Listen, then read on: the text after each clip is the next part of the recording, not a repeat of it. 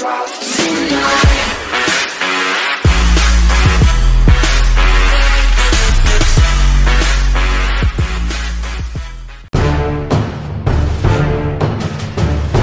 your tax returns routinely trigger DEFCON alerts at the IRS? Are your personal finances cited in biz-school case studies of the filthy rich?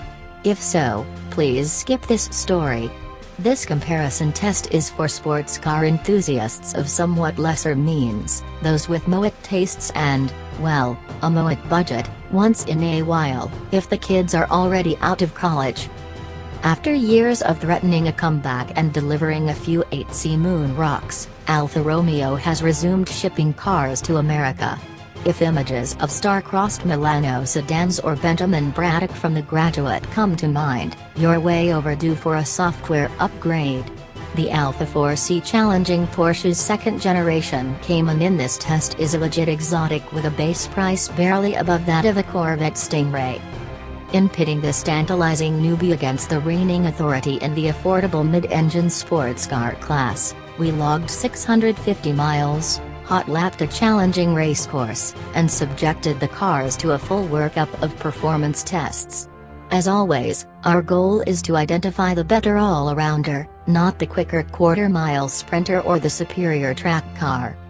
For our real-world driving portion, we scouted fresh, to us, northeastern Kentucky roads. This is coal country, where pickup truck brands create tribal affiliations and rebel flags fly. To extract coal, mining companies simply blow the tops off Appalachian Plateau foothills. Laying pavement through this region also required deep cuts into mountainsides. We blitzed 66 miles of pristine Kentucky Route 32 between Moorhead and Louisa, a dizzying mix of switchbacks and sweepers with more elevation changes than Six Flags' King Dakar coaster. Traffic and enforcement were blissfully light. The Cayman is the sports car that Dr. Porsche and his son first dreamed of building in 1939, 2 seats under a sleek roof, with the engine in the middle and the suspension cinched tight.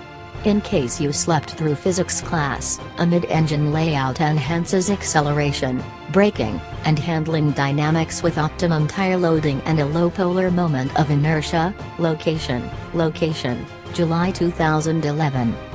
A $53,595 Cayman starting price buys you an aluminum-intensive body, a 275 horsepower 2.7-liter flat 6, and 18-inch wheels and tires.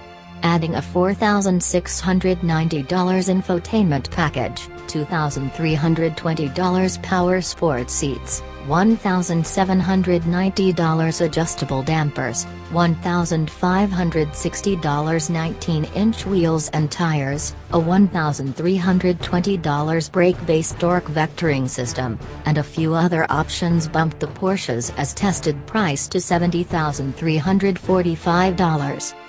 The Alfa Romeo 4C is for all intents a Cub Ferrari 458 Italia. Aping the blank-check mid-engined sports cars offered by Ferrari, Lamborghini, and McLaren, the 4C's core is a carbon fiber composite tub that weighs only 235 pounds.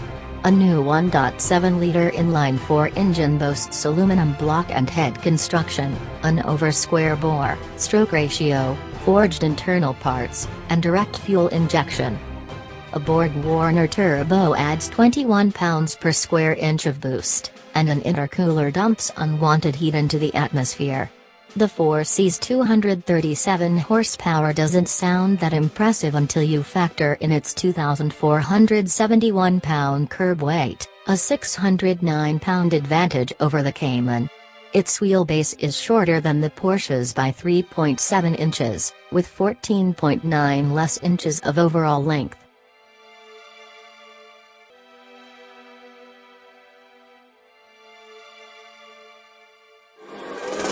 Drift away.